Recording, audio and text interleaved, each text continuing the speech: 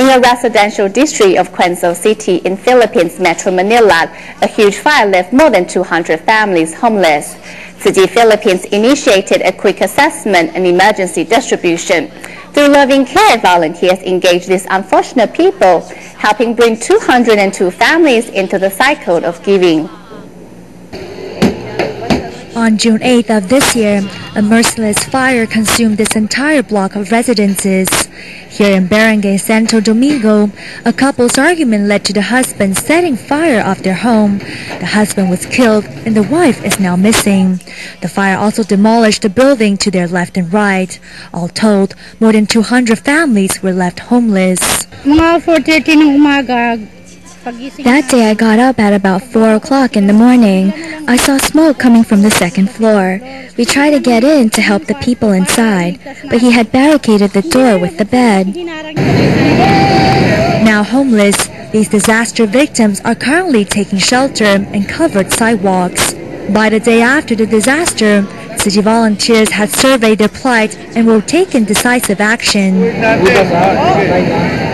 This receipt is a placeholder for City's coming relief distribution on the 11th of June, only 3 days after the disaster.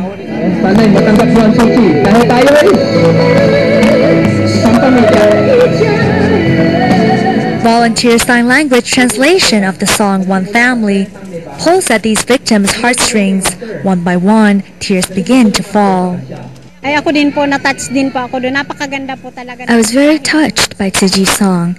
It communicated a very wonderful idea.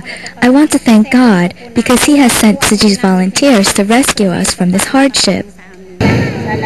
When the happy occasion at last arrives, even rain cannot dampen the mood. Volunteers speed their step a little, but even so they maintain their dedicated humility for every moment. 202 families are served with love and sincere support, the overriding theme. Thank you! Although these people have lost all their possessions, they are still ready to give. When the charity coin banks are introduced, the sound of dropping change fills the room, and 195 banks find new keepers. I've learned that we should not only think of ourselves, we must learn how to share our prosperity with others so that we may help other needy people. It is difficult to imagine that these people, with the possessions, live at the side of the road, are still willing to give. For these suffering victims, wisdom has clearly taken root.